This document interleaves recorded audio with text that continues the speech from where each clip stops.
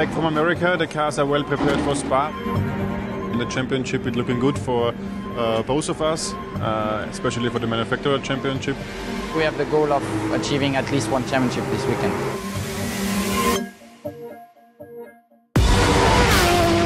We have a lot of work to do, but we are focused on our job and we definitely aim for winning the manufacturer's title here at Spa.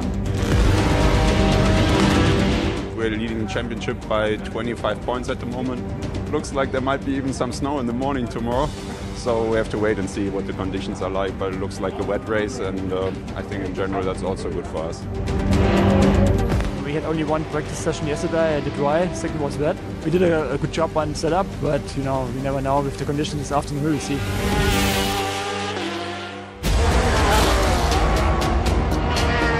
The car was just amazing today. It was one of the best I ever driven.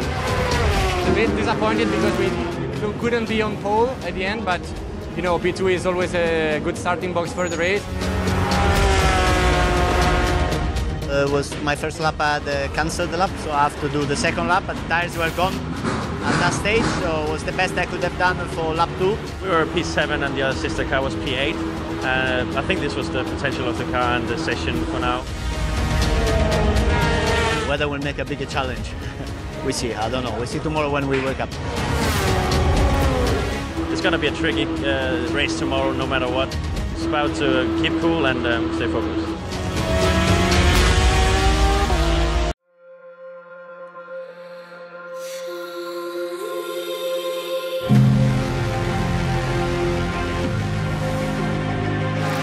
Quite intense race. I was in the back. We chose a different compound at the start when it was wet. Crazy race so far. We've had dry, snow, wet, full wet.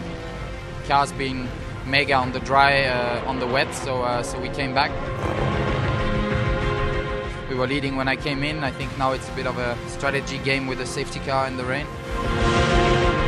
We have the chance to secure this championship for Porsche, and I hope they are proud of us. When you look back from where we were, there's never been a point where anyone has relaxed. Felt good to start the championship with a podium. The feeling after the first race, we could do it. I remember Silverstone finished P2, and then you got a disqualification. You don't want to hear, you don't want to believe.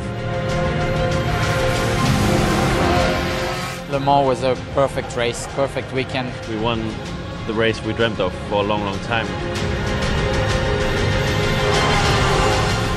Fuji was mega, was a perfect race from us. In Shanghai it felt like a win, then we arrived with the second serve. My first win in Sebring was a real team effort, and that was a special moment.